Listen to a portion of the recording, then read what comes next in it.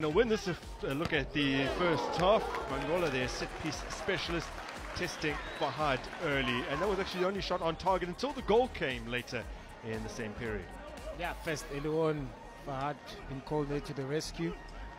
It's just a free kick that was far out, but he hit the target. He was forced there to make a save. Well, with Kitum Pisang having to be withdrawn, they threw on the 21-year-old Botswana.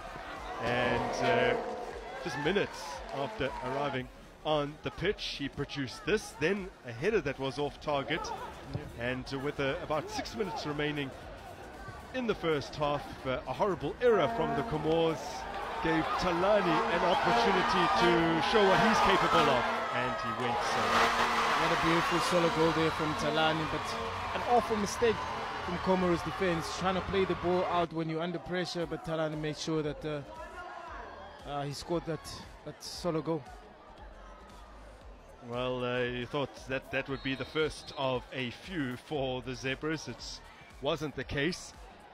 Comoros actually succumbed in the second half against Angola, having gone into the break 1-0 behind. They eventually lost 3-1, having been 3-0 down at some point. But Botswana just could not find that second, despite several chances.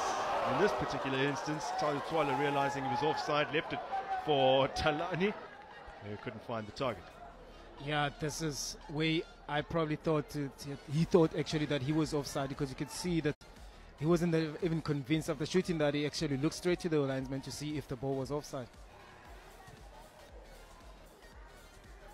Well, there were further opportunities. Again, a sub just moments after coming on. This time Tata Nyane having this opportunity, one touch, and then on the half volley lashed it towards goal. Another decent save by Abdul Aziz Fahad.